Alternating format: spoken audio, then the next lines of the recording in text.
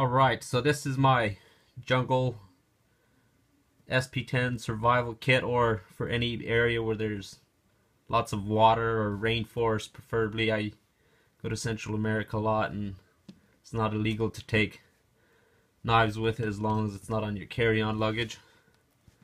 So this is what I use in the woods, or if there's rivers and lakes nearby, which I live in central Manitoba, which there's plenty of that, and where I go there's plenty more of it. So anyways, I don't like button compasses because they never work.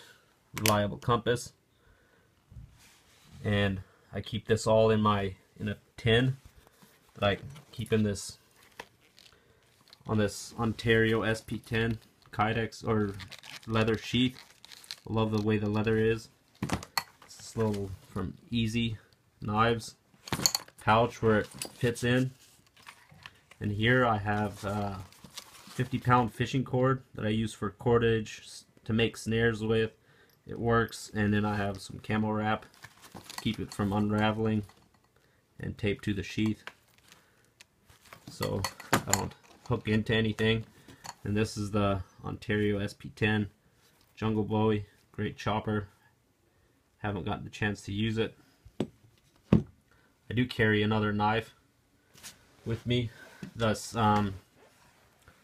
Hark 34. It's a harpoon knife.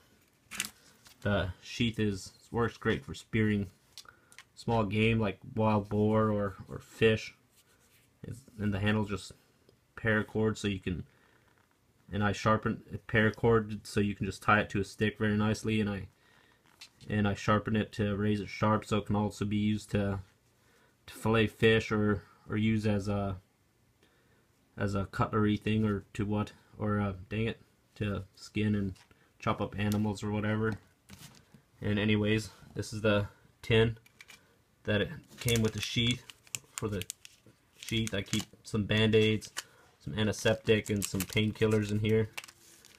And the rest is mostly fire starting. I use these waterproof matches with a striker on it, and the rest is a fishing kit that I got from bestglide.com. It's Boy Scouts of America, great website. No one makes a better survival kit that you don't have to customize yourself better than they do. But yeah, comes with some salmon eggs, a bobber, some fishing line, some steel fishing wires, multiple different hooks, and yeah, and then I put as much of these light my fire kits, fire tinders from the Soul Fire kit as I could, and a fire striker. These work better than ferrocerium rods, but I also do carry a ferrocerium rod in my pocket at all times. They work great. Also by Easy. And yeah, that's it.